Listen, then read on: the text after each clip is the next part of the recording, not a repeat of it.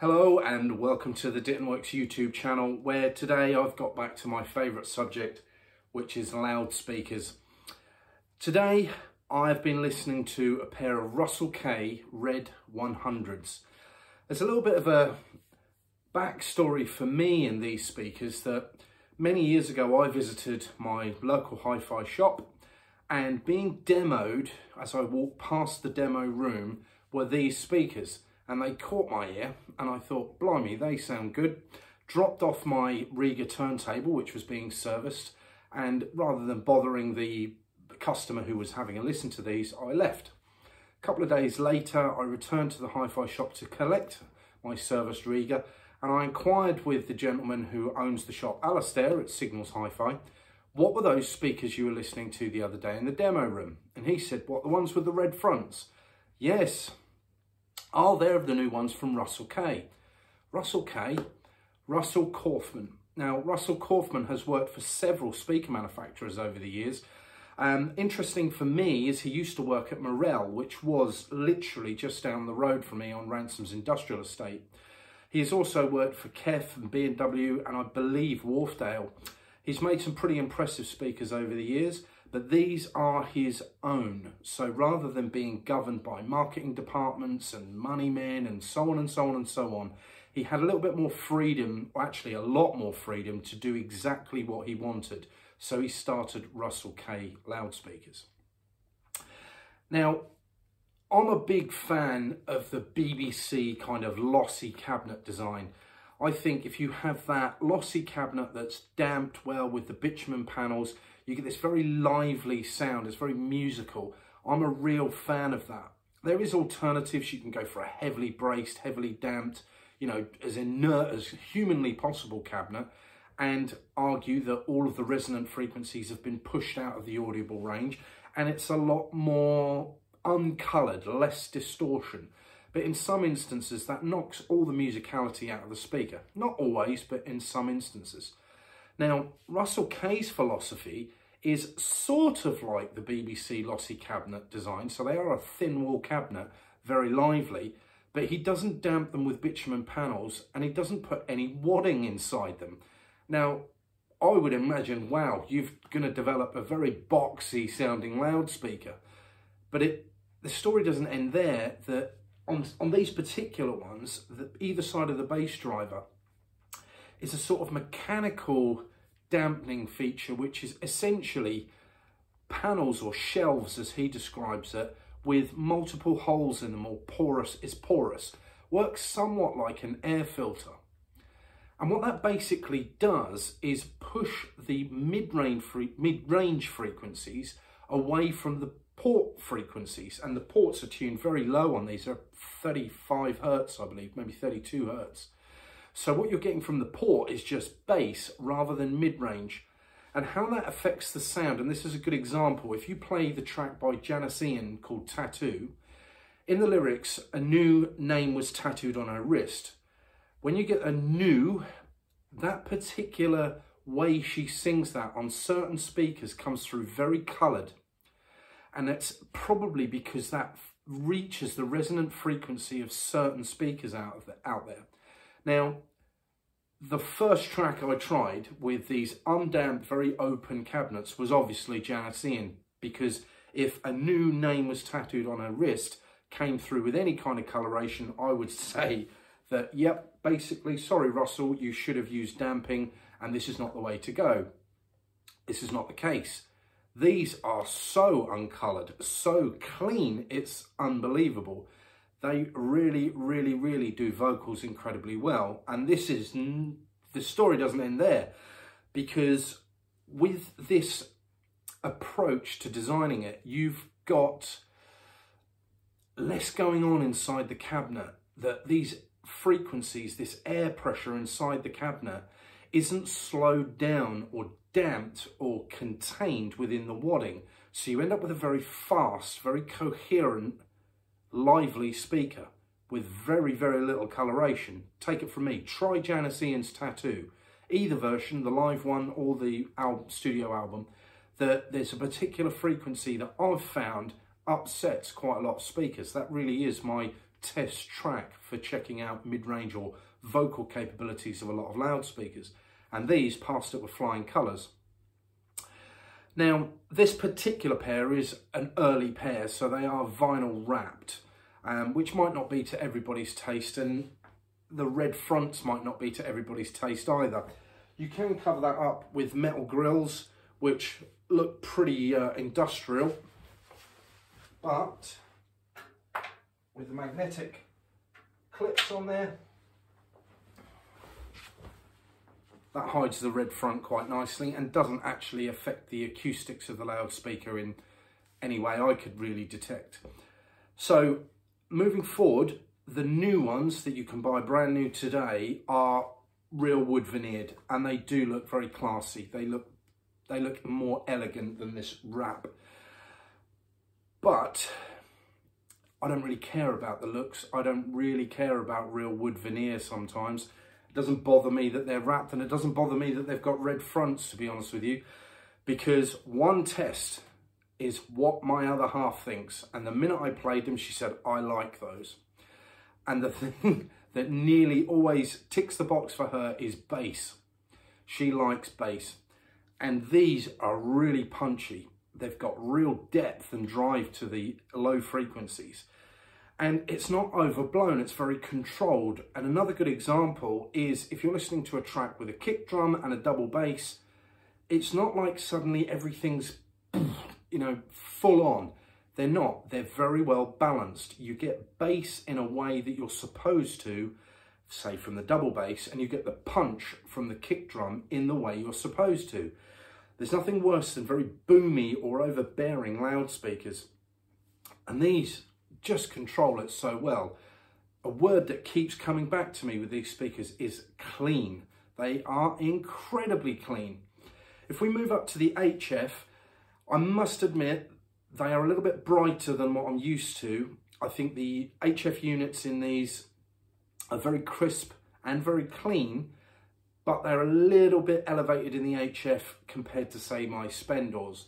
But no more so than any of the metal dome tweeters I've had in various other loudspeakers over the years. And they are clean, very detailed. If detail is something that's very important to you, then you'll be very impressed with these speakers. Next thing, imaging. Now they are quite a wide baffle. We'll have a closer look at the actual speakers themselves in a minute, but the baffle is quite wide. And that does always have an impact on the way a speaker images. If you've got a very wide baffle, that means it's more difficult to get the speakers further apart, but I wouldn't say these image badly at all.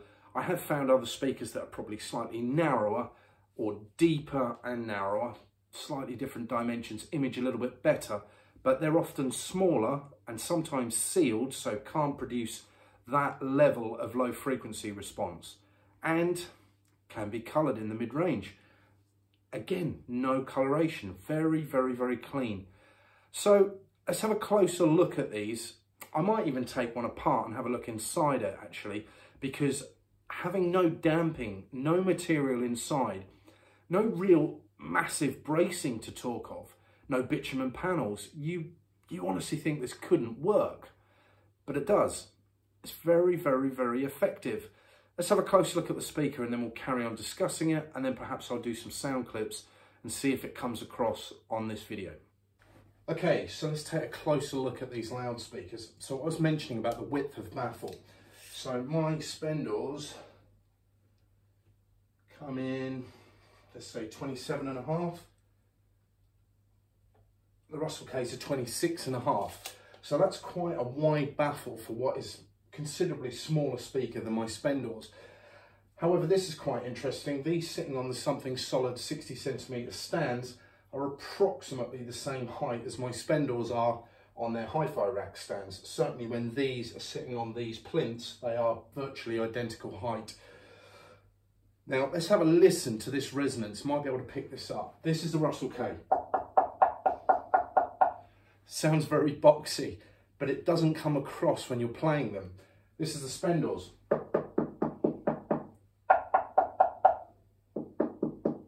Very different sound, very different resonance, very different way of pushing those what can only be described as not harmful, but annoying cabinet resonance in the mid-range. The way Russell's done it works, the way Spendor does it works. Let me just get a different speaker to show you an even different sort of tone.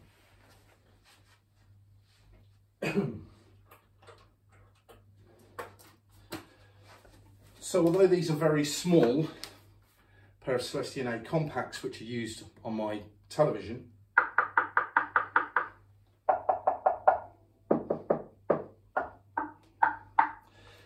there are many ways to change the resonance of the cabinet or to have the cabinet resonate in a different way. So with these, Celestions was stiff, very well braced, lots of wadding inside there, and try and make the cabinet not resonate where it's important in the mid-range. The Russell K, the shelves inside here help stop the harmful resonance coming out of the port. On the Spendor, the harmful frequencies are absorbed by the bitumen panels, and that energy is sort of transferred into heat. And it works, but it would be your own personal preference which one your ears preferred. But take it from me, the Russell Ks are incredibly, and I've said it already, incredibly clean. There's no other way of describing it. It's just clean. Very little coloration, impressive bass response, very good, if not somewhat elevated HF levels, but it's not harsh, it's not hard on your ears. It doesn't bother me. The only thing I would say, they are quite wide, so the imaging of these is probably no better than the Spendor's is. As where something like these, because they're so small, that you put those on a set of 60cm stands well away from the wall and they just disappear. That's a characteristic of very small loudspeakers. Something like the LS35As are the same. They just image incredibly well once they're set up properly. Okay, let's have a further chat about sound and we'll try and have a listen to them. Okay, we'll try a sound clip. This is the drum solo from Rat Salad off the Jazz Sabbath album, which I absolutely love. Anybody who's not seen this channel before, basically that's an SL1210 Mark II from Technics with a Funk Firm APM, Cobra head shell and Houdini with an Autophon 2M black, travelling down to a Vincent valve phono stage with separate PSU, down to a Quad Artera Pre, and then into a Meridian 557 power amp and Rocket, AudioQuest Rocket 22 speaker cable going off to the Russell Ks. Let's have a go with this sound clip. It's not ideal. It doesn't really give you an idea of how these sound, but people ask for sound clips, so I try and give them to them. Okay, let's have a listen to Jazz Sabbath and see if any of these really beautiful nuances and detail and lack of coloration that these speakers have comes through on the sound clip. Let's give it a go.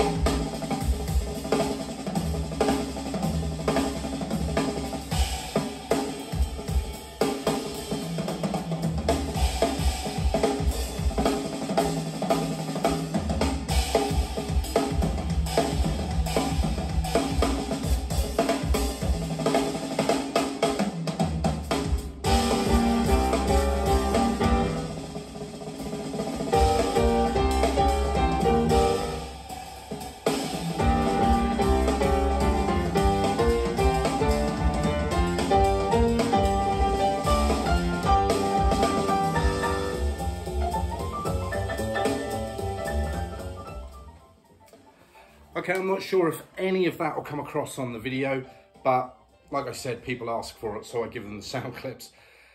For me, all of like the grabbed hi-hats, all of that, brilliant, just absolutely excellent detail. These are so good on the detail side of things.